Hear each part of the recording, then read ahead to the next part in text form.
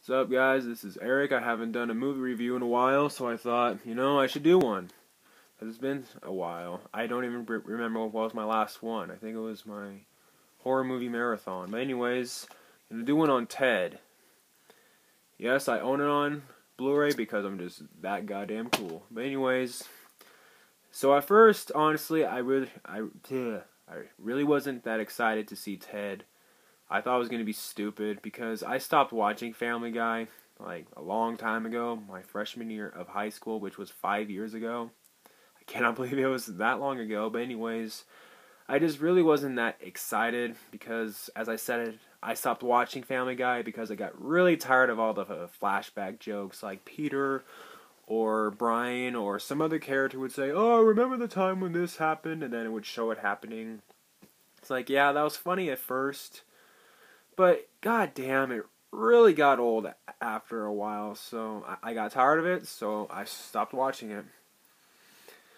And yeah, and then this movie came out of nowhere, Ted, and I thought, it looks average, and I thought, it's probably gonna get like average reviews, and it's probably gonna make an average amount of money. People are gonna forget about it, and nobody's gonna give a shit about this movie. But I was really, really wrong. People gave a shit about the movie, and it made a ton of money. Supposedly, I heard that this made more money than The Hangover. And The Hangover was the highest-grossing R-rated comedy of all time. And then it gets beat by a movie about a talking teddy bear. Who would ever think that would ever happen? Anyways, I still wasn't that excited to see the movie. Critics were saying it was funny. All my friends were saying that it was funny. And I was like, maybe it'll be good, but I still just don't want to see any more flashback jokes. That's just gotten old. They're probably going to have that. They probably will. And I'm really tired of that. I'm really tired of it. So, it was in the theaters for a while. Me and one of my friends were going to go see The Amazing Spider-Man. I already seen it, but I wanted to see it again at the movie theater. But then he saw that Ted was still playing, and it was playing at 5 o'clock, and movies here played at 5 o'clock only cost like $5. So yeah, we thought, hey, it's going to be cheaper if we go see Ted. And I thought, sure, if you really want to see Ted, fine, I'll go see it. And to my surprise, I was expecting to think it was an average movie or hate it. But surprisingly, I loved this movie. I laughed my ass off. My God, I haven't laughed this hard during a movie in forever. The last time that I laughed this hard, I think, was probably Step Brothers, and that came out like 5 years ago, like my freshman year. And Tropic Thunder. Those are the last two recent movies that made me laugh pretty damn good. So yeah, Ted, it was freaking funny. Now, if you live underneath a rock, Ted is about a little boy who makes a wish, and his teddy bear comes to life. And then years later, he grows up. He's engaged to Mila Kunis, who's really hot in this movie. Like, it was like, damn. And she voices a nerdy character in Family Guy? Damn. Whoever is married to her is lucky. But anyways, Mila Kunis wants Ted out. But the thing is, that's one thing that I liked about this movie, is that the chemistry between Mark Wahlberg and Ted is fantastic, and that's kind of sad to some other movies that I have recently seen. That a movie about a talking teddy bear and a full-grown man have better chemistry than most of the other movies that I've ever seen recently. It's because that you really truly feel for Mark Wahlberg and Ted, like you really, really buy the fact that they are best friends. That's kind of crazy because it's a talking teddy bear and a full-grown man.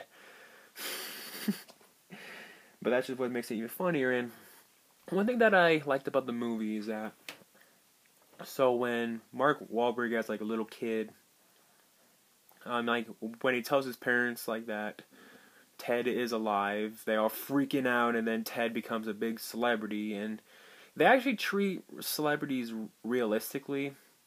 I like that they didn't have Ted like be a celebrity throughout the whole entire movie. I mean, yeah, he was, but the the thing about most celebrities, most of them, is that well, they are all famous at first, but then the fame kind of dies down. And that's kind of what happens in this movie, and I really like that. It makes it a lot more realistic.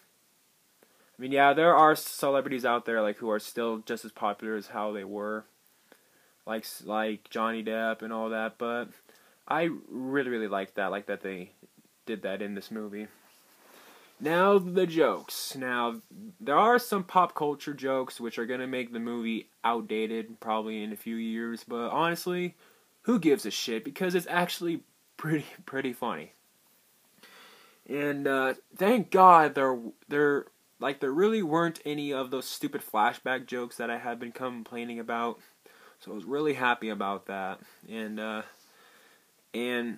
the thing about jokes is that they can't be predictable. That was the thing that I didn't like about Grown Ups, was that the jokes were just too predictable, and you could see it coming from like a mile away. But here, you don't expect it, and that just makes it even funnier.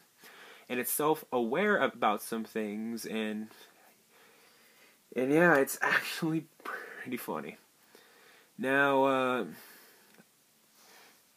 now I might be giving away some spoilers of the movie, so if you haven't seen it, well, actually spoilers of some jokes, so I don't want to ruin it for all the people who haven't seen it. So if you haven't seen it, watch the movie, laugh your ass off, and then come back here.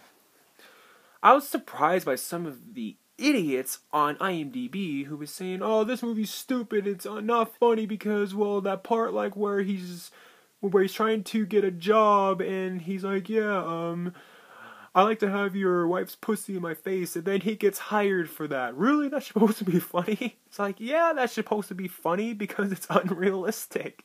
And that's why it's so funny. Do you not have a sense of humor, bro? But yeah, and one thing that I always thought is, Ted sounds an awful like Peter Griffin, and I know why. It's because that it's voiced by the same guy, Seth MacFarlane. But I kind of thought that maybe Seth MacFarlane would have done a different voice. But there actually is a joke about that in the movie. It's actually self-aware, and it knows that it sounds like Peter Griffin, but that just makes it even funnier. And even the music in this movie sounds like something off of a Family Guy. So in a way, Ted is kind of the live action Family Guy movie in a strange way. So yeah.